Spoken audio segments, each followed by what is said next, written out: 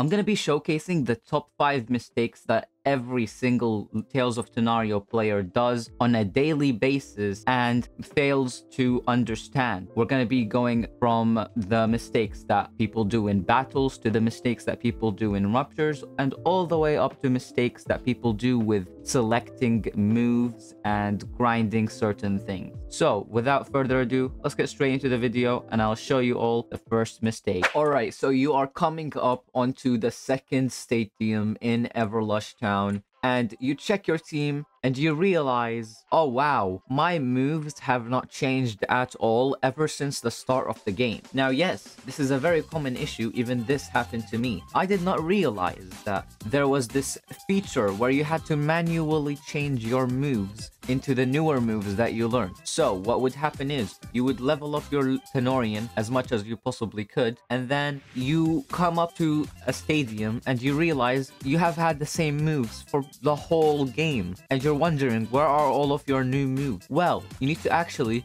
go over here to the menu tab, click Tanorians, go to summary on the Tanorian that you want to have new moves on, and then battle. Then you will see those recycle type emoji looking things on the moves. Now these stand for switching the moves, so all you have to do is click, and there you go. All of your moves that you have learned are in this nifty little box that was never revealed to you by the game. You're welcome. Alright, so here is an amazing trick that many people can do to grind raids effectively, and a lot of people don't actually do this. So in order to get an event raid or any 3-star raid that you guys would like to get, all you would have to do is just go over here in your Tanorians and get yourself a lovely little Balisec. This also works with the climate and evolution, the wind type evolution, and both of these Tanorians actually learn this move Explosion at around level 38. And now what you have to do is make sure that that Explosion Lumion is in your party at the first spot, just like I have right now. I will be using this Explosion Lumion to get myself a 3-star raid in the game. So what I'm gonna do here is, I would go inside the raid just like so. I would join the rupture, ready up, and here is where the magic happens. So pay attention to my chat right here. All right, so we have 1 star in Kaigan Cliffs. Now as we do this raid, it is gonna spawn another raid. So over here, all you would have to do is click Explosion, and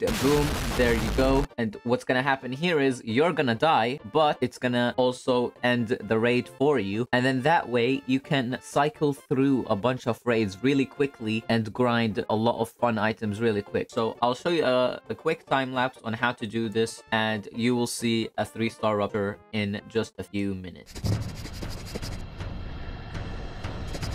Holy shit, dude!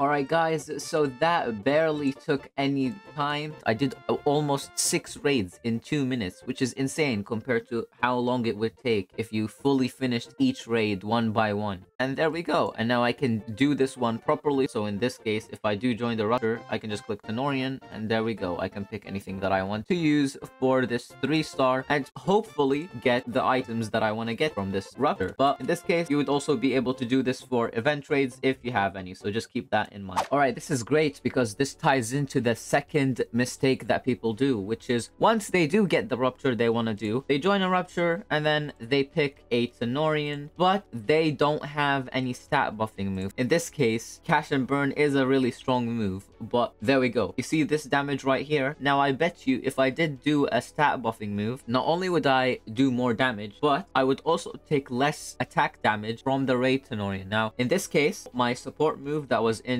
place of Toxic Tooth actually lowered the rupture's like attack. So if I had that, I would have been able to lower the amount of damage that this raid Tanorian does, and this could be great for things when you're doing this with your friends, or potentially trying to finish raids really easily without having to suffer. Wait up, Phoenix! What's up? What's going on? I can hear Lucky HD crying in the background. Really? I don't. Don't you think that this is unfair? Lucky HD has raised the same point against the devs, yet he is a developer of Tales of Tanorio. Ooh, yeah, that is true. These viewers deserve compensation for this deceiving attitude. Are you sure? Listen, you, I have an idea. Yeah, what is it? They should join our Discord server and receive what they deserve from the weekly giveaways. Join now, or you actively kneel before Lucky HD's ear-destroying wrath. Yeah, you heard him.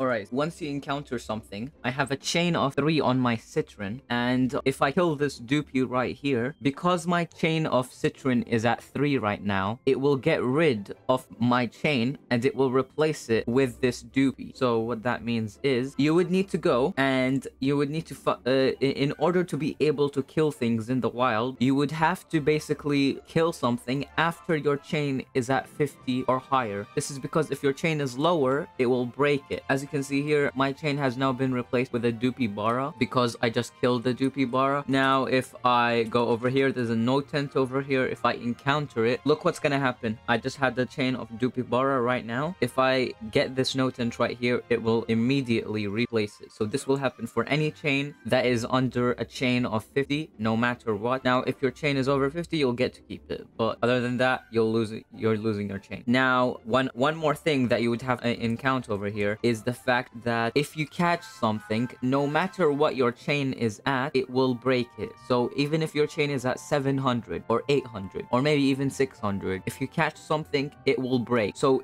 do not catch something that you're not chaining for unless it's rare enough for you to take it. Okay, so avoid doing that mistake and keep hunting. All right, so the very final mistake, which is done by a lot of players, is the fact that they don't use incenses when they hunt. First of all, when you're chaining a Tanorian, make sure that you have a Tanorian with a move that can hit a bunch of different enemies at once. For example, a Lurgen Blast. If you use this move, it will be able to hit multiple Tanorians. So in this case, if you're chaining Citron, just like I am, you are able to find male Citron in swarms in the wild. And killing them one by one can take a while, so having just a move that can hit all of them at once is going to be amazing. Now, this brings me to this point. I currently don't have any incense active. If we look over here, there's this lemon right here, which is called citron, obviously, and that is one that has spawned so far, meaning that if I wanted to get a female citron outside of the lemon trees, I would have to either reset the spawns over here, as you can see here, and some actually don't even stay in the grass, so that's also annoying, but I'd have to reset all of the spawns over here. Just look at this, like ever since the incense update came out, right, the Tanorians have been spawning so slowly, and I get why. It's apparently to do with consistency, but I really just don't enjoy it. And so over there we just saw 2 citrons spawned. One was male and one was female, but over here absolutely nothing. So yeah, let's see how many citrons I can get in the span of a minute using normal encounters, and then let's use an incense and see how much better it would be with an incense.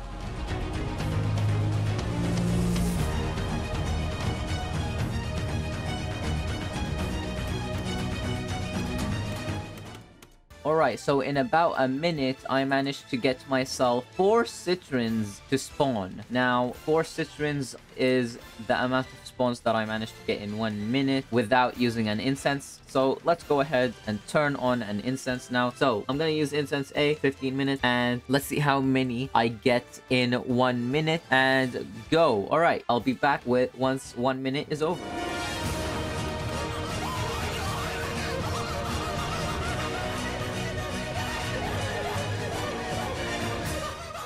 Alright, so there we are. I have now killed 4 citrons. So let's see how many more citrons I got to spawn. So the idea of this is I would get 4 citrons and I would see how many more citrons spawn with the incense. In total, I managed to get 3 extra citrons to spawn using the incense. I mean, clearly you get more Tanorians, not as much as you used to. I'm pretty sure you used to get like about 4 or 5 more compared to 3. But hey, at the end end of the day, this is how incenses work now, so we are just gonna have to stick with it. But they do still, in fact, give you more Tanorians than usual, so do keep that in mind. And if you are chaining, use some of the tips that I gave you to help you chain the Tanorian that you want and get a shiny version of it as soon as possible. Alright guys, but that is it. We have shown you the top 5 mistakes that most Tales of Tanorio players do. If you guys would like to share your own mistakes that you want to be featured in future videos, please do go ahead and comment down below, like and subscribe if you enjoyed the video, and share some of your thoughts on what this video offered to you. If this video wasn't so helpful, please do share it with me so I can focus on making better videos for you guys. And if you found this video helpful, just drop a comment saying that you enjoyed the video, and that would do wonders. But other than that guys, thank you all for watching, and I'll see you guys in the next Tales of Tanorio video. Bye!